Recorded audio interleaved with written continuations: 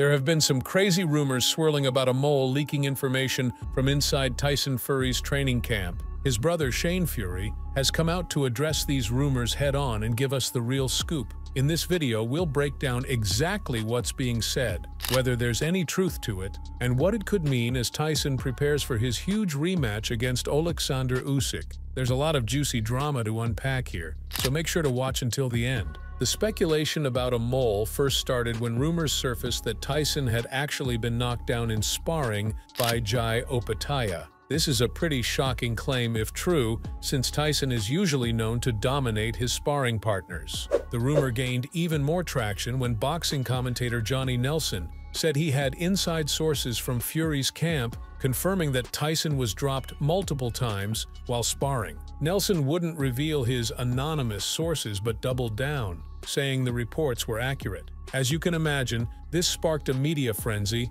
with many boxing pundits, writers, and fans speculating what this could mean for Tyson's preparation and mental focus heading into a must-win fight against Usyk. Some even questioned if Tyson was beginning to show signs of decline in the ring. However, Tyson's brother, Shane Fury, has come out aggressively denying these rumors. Shane completely dismissed the mole and sparring knockdown allegations as false information. In an interview with Boxing King Media, Shane insisted that Tyson's camp was going perfectly fine without any leaks or issues. He blasted the rumors as comical and maintained that Tyson has knocked out plenty of sparring partners, but no details ever get out due to discretion within the camp. Johnny Nelson obviously done a few interviews, and he basically said in a few interviews, and he's been quite open about it, that there's a suggestion that he's got a mole. Somebody within the training camp is telling him what's going on, and obviously suggesting that Tyson's been having obviously bad spars and the camp's not been going to plan. So could you tell us what's going on there? You know, this suggestion of a mole, did that disrupt the camp? You know, just tell us from your point of view. Nothing really destructs the camp. When you're dealing with someone who's rock solid like Tyson, he's not bothered about anything like that. But if the stuff what Johnny Nelson was saying was correct, it probably would be worrying, and who the fuck's the mole? And I think the only person who Johnny Nelson has probably got connections with in the camp would be Greg from Sheffield, and that Brendan Ingles gym. By the way, a good friend of Tyson's and a nice guy. But the information what Johnny Nelson was putting out was just simply not true. So if it was coming from Greg, it would have been different information than that, and he'd have probably got the truth. He'd got the truth if someone was there. So I'd like to know whose mole is, but it wasn't alarming to us because it was totally false information. Shane was clearly frustrated, saying it would be worrying if there was actually truthful information coming from a mole. But he reiterated his stance that the recent rumors did not happen at all, calling them inaccurate reporting probably intended to destabilize Tyson mentally before the big fight. So what are we to make of these contradictory rumors versus Shane Fury's strong denials? Does the evidence point one way or the other in determining if there is, in fact, a mole in Tyson's camp? On the one hand, Johnny Nelson seemed extremely confident, claiming he got multiple confirmations about Tyson struggling in sparring. He had no reason to fabricate a story that could damage his own credibility as a journalist. However, Shane was also very persuasive in his interview, giving explicit details about privacy procedures and reasons why a mole would not have access to such closely guarded information. He made a strong case that the rumors didn't add up logically. At the end of the day, fans are left to decide who they believe. Without further evidence from additional sources, there's no way to conclusively resolve the he said nature of this story.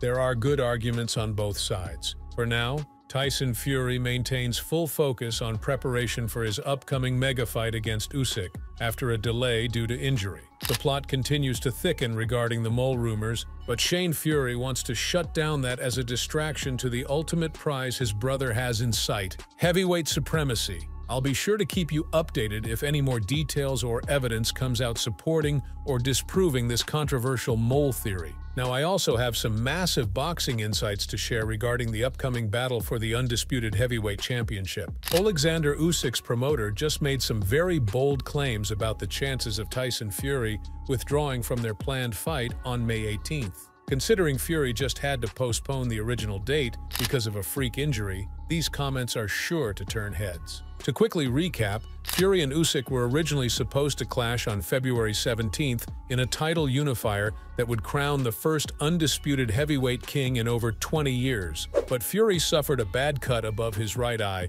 allegedly from a sparring session that his camp said required postponing everything for 4 months. Usyk's promoter, Oleksandr Usyk, has been very vocal from the start, saying that he believes Furry inflicted the injury on himself to duck the fight. Considering Furry's history of last-minute withdrawals, it's not totally far-fetched. Nonetheless, the bout was delayed to May 18th in Saudi Arabia by popular demand. But now, with the stakes raised even higher, Usyk says he would actually be surprised if Furry found another excuse to pull the plug again. He cited 2 main reasons. First, the enormous financial penalties Furry would face, and second, letting down the Saudi organizer who had already vouched for Furry's injury claims against heavy criticism. Regarding the money, apparently, there's a clause in the new fight contract that Furry must pay Usyk $10 million if he happens to withdraw again. That's no small fee, even for someone who just signed a $100+ million deal with ESPN.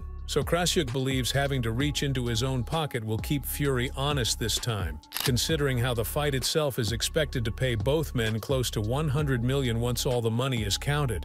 Furry won't want to lose a huge chunk of his payday over a questionable injury. But more importantly, Usyk says Furry is now under pressure not to embarrass or contradict Turki Al-Alshik, the influential Saudi sports advisor who publicly insisted Furry's camp was telling the truth about the sparring injury last month. Since Al-Alshik put his own reputation on the line defending Furry, he expects Furry to stand by his word and make this fight happen no matter what obstacles get in the way down the road. If you measure it on a surprise scale of 1 to 10, Usyk says he would rate his shock level at a 3 or 4 if Furry withdrew again for yet another suspicious reason. He believes all the external forces now weighing on Furry will compel him not to invent another last-second emergency that jeopardizes everything. Of course, I'm sure the skeptics still have doubts. Considering Furry's history and erratic behavior, it's hard for some to envision him going through with boxing's marquee event when he wasn't forced to face the 2 toughest challengers over the past 5 years. This is literally the biggest test and highest stakes Furry has ever faced. Nonetheless, for the sake of an undisputed crown not seen since Lennox Lewis, let's hope Usyk's confidence proves warranted. Boxing desperately needs this torch to be passed to certify an undisputed king. An already convoluted heavyweight picture would turn nuclear if Furry stalls yet again. For Usyk, though, there are no worries. He's kept his word, fighting the best for years, and will proudly defend his hardware, whether it's against Furry or a last-minute replacement. But I know the undisputed glory is what Usyk wants most to cement his transcendent legacy. This has been a roller coaster saga already filled with drama at every turn. But Usyk's promoter strongly believes financial penalties and Saudi obligations will prevent Tyson Furry from undoing boxing history yet again. That's all we had in store for today. If you enjoyed this video, don't forget to like, and if you want more exciting boxing updates, subscribe to our channel and press the bell icon so that you never miss an update from us. We'll see you in the next video. Thanks for watching.